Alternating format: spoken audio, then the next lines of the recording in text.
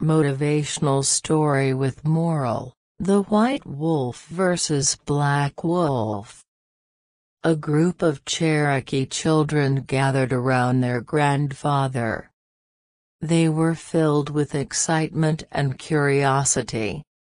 That day, there had been quite a tumultuous conflict between two adults, and their grandfather was called in to mediate. The children were eager to hear what he had to say about it. One of the children in conflict asked a question to the grandfather that was puzzling him. "Grandfather, why do people fight?" The old man replied, "Well, do you know, my child, we all have two wolves inside us.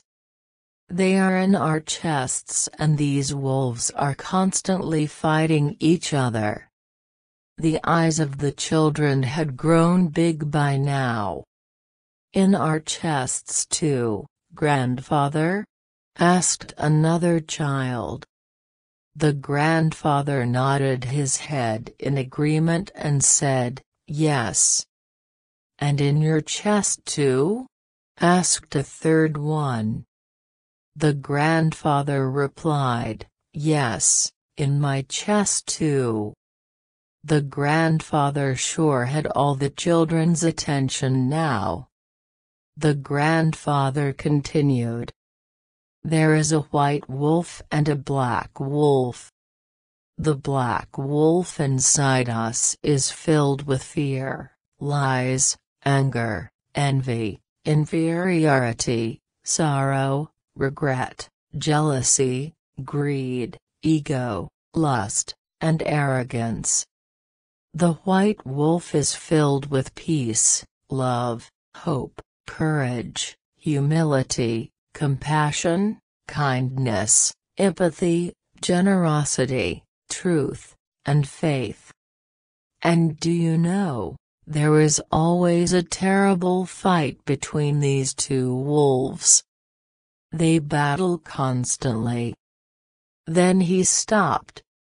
There was complete silence, and all children were curiously looking towards him for him.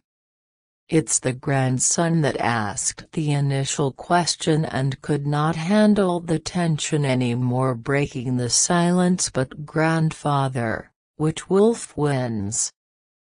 The old Cherokee smiled and replied, "That's simple, the one whom we feed the most."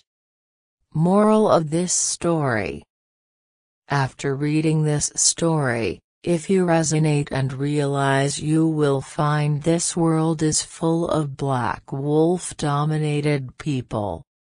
Not only this, if you introspect, you will find that there is always an internal conflict going inside you, dominated by the black wolf.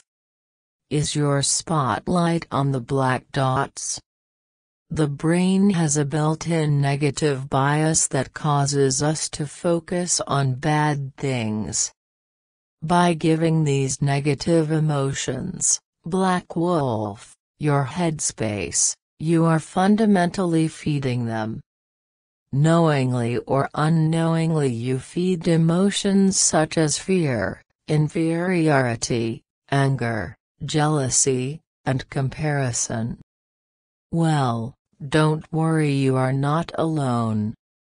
As I mentioned above, most of us have a very underdeveloped white wolf. For some people, whilst growing up, it was not often fed by parents or those people in positions of authority, such as teachers. For some others, the corporate and organizational cultures encourage the black wolf. Such a surrounding environment leads your white wolf to be weak, skinny, and small. But that doesn't mean it's not possible to change your focus and attention, moving forward. You have a choice of which wolf you want to feed when experiencing internal conflict. You can stop feeding the black wolf and start feeding the white wolf at any given moment. It's also worth noting that this is something you need to work on constantly. It's true that some people find it more difficult than others to choose the white wolf, but at the end of the day, you can choose to stop feeding the black wolf and start feeding the white wolf. Thank you. If you liked this video, then please subscribe to the channel.